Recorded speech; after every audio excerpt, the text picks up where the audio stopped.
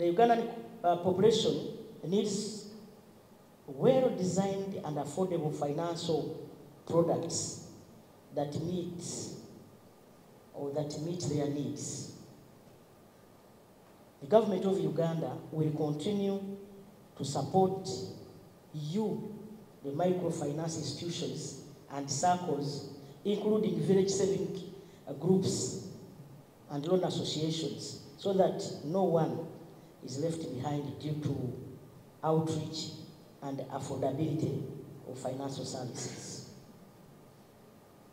There is no doubt that government's commitment to fight poverty through microfinance as one of the strategies championed by the private sector is on course.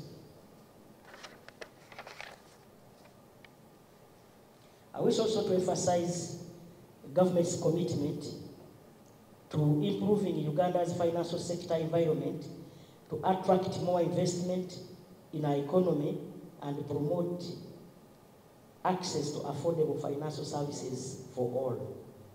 Yesterday, I launched another program funded by World Bank, the GROW, where women entrepreneurs are going to be helped to get money at an affordable cost.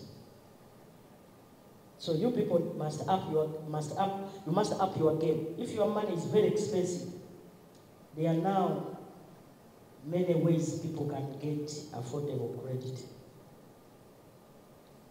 And this is going to push your money lenders out of business.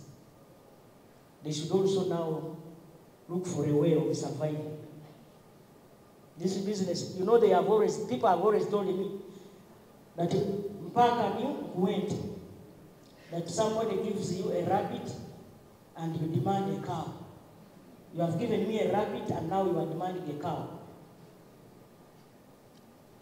In line with this commitment, government has championed a number of reforms, as already told